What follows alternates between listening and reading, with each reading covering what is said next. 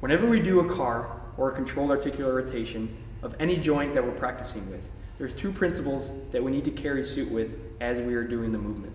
One is maintaining a stable base. I like to use the 20% stable base as our metric and to keep in our head as we're doing so. So act as if your feet are a base of a tree and you're maintaining a strong stable base with about 20%.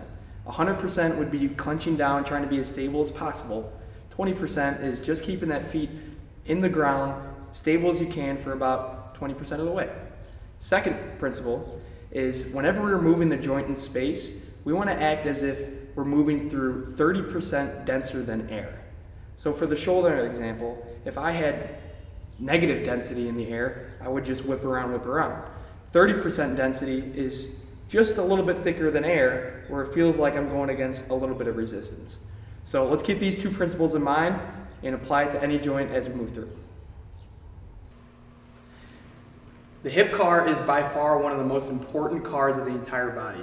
Our hips are meant to move, and a lot of times throughout the day, we're not moving them in the entire range of motion that it has the ability to. So here we'll have Blake grab onto a stable base, something that's around chest height, and we're going to have him bend the knee to start.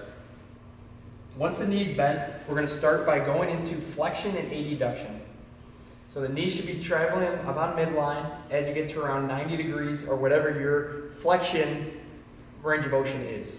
Once you get here, you're going to keep the knee here and externally rotate the foot up. Holding that rotation, now you're going to come wide into abduction until you feel that hip start to move forward. Once you get here, you're going to keep the knee here and then internally rotate, bringing that foot wide to here and then back down to the side. To finish the car, we're going to go into abduction, so come out wide, good. Keep the knee here and go into external rotation.